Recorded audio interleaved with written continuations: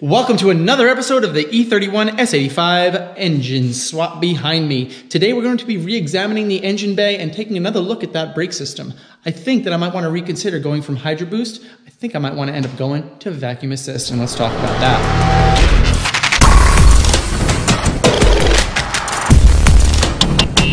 Yeah, there's a lot of stuff going on in here, right? The plumbing for the hydroboost is incredibly complicated. You have a regulator, you have a reservoir, you have your master cylinder, you have your actual hydroboost module back there against the wall. You have your power steering pump. Remember, the power steering pump on the E31 or M70s, E32s, and also the E34s are a tandem high pressure output, which means it has two high pressure outputs. One goes to the rack for power steering, and the other one goes to the hydroboost system. So there's actually two high pressure outputs.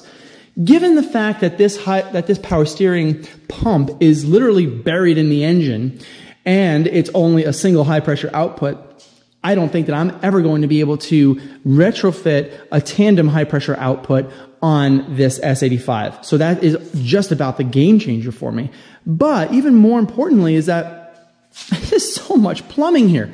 I mean, you have regulators, the pump, the booster, the reservoir literally has, look how many outputs there are on the reservoir. There's one here, one here, one here, goes to the regulator, one down here, goes to the pump, and one here goes to the cooler. I mean, there is a lot of plumbing involved here. Getting rid of the hydroboost is going to significantly clean up the engine bay a lot, and that's really what I want to go with. What I need to do now is figure out how to fit a vacuum assist module in the car, in the engine bay, along the firewall, relocated. I don't know what I want to do yet, but I need to remove this crap before I can really assess the situation. And I need to do everything while the engine is in. Why? Because I need to understand whether or not I can fit a booster where the engine sits, given the firewall and given the cylinder head. So enough talking, let's start going through disassembly and reevaluating the braking system.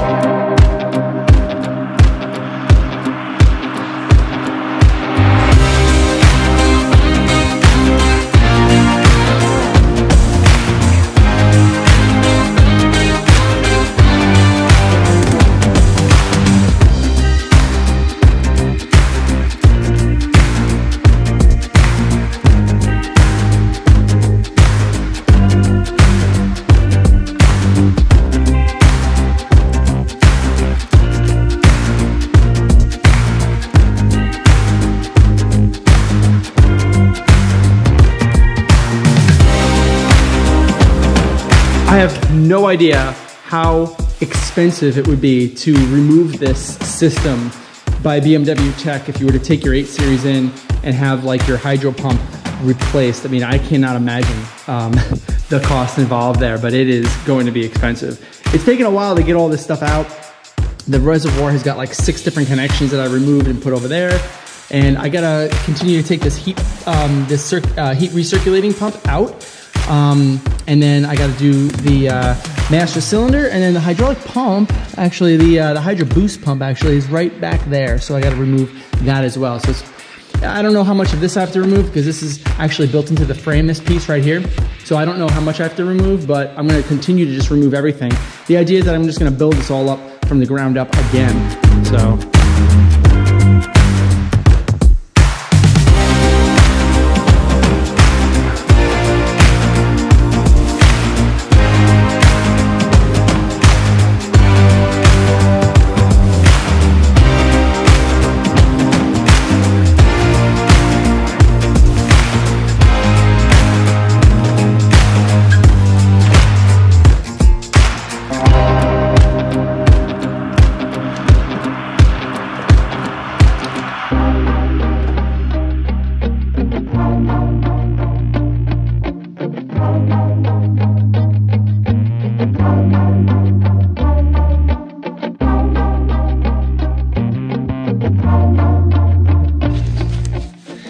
I know that BMW designs this stuff to be repairable and replaceable with everything to be accessible, connectors and tubings and hose connections and all that. But I'm telling you, this is a real pain in the ass. And I'm somewhat destroying certain things too, like brake lines and all that, just to get everything out.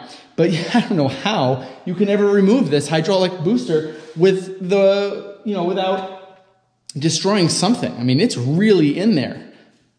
Let's keep on going.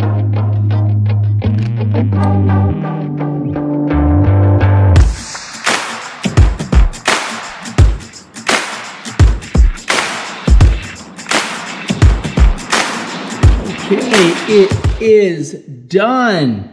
I see the location of where the brake booster will need to mount. I see the clutch line reservoir hose. I see the 2 fuel lines right here. I see some connectors for the hydraulic pump. I see the power steering, the steering column. It is dirty in here. I want to clean this up first before we start test fitting anything.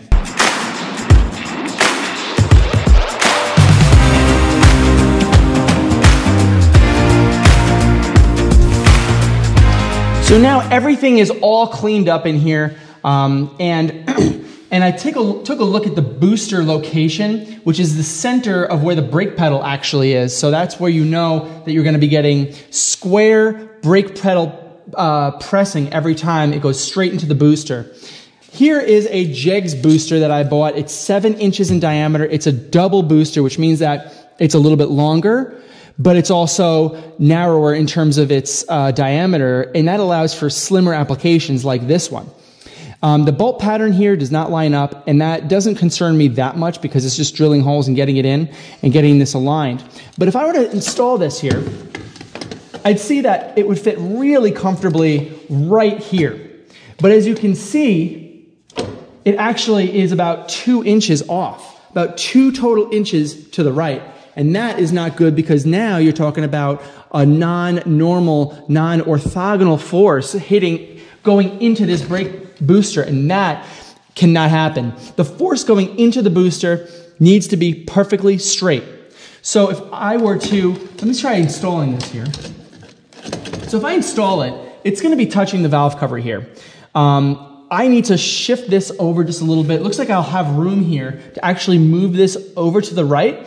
But it's much better than having it here, because if I can have it here to the right, I actually can only get away with moving it over like a 1/2 inch, maybe 3/4 of an inch. And in that case, let me show you what I can do at the brake pedal side only as a modification. Yes, as firewall modifications, I need to drill new holes and get it set over, cut this out a little bit, but the modification to the brake pedal is actually not going to be that hard. This is a steel brake pedal, very easy to weld on it if I need to, and I might actually want to make like a flare out to this side here. I can't point to this side, closer to the clutch pedal, and that will be the location of where the force presses. So it would maybe be 3/4 inch pushed to the left, but then it'll at least get the normal force, the orthogonal force that I need in order to press onto the brake booster squarely.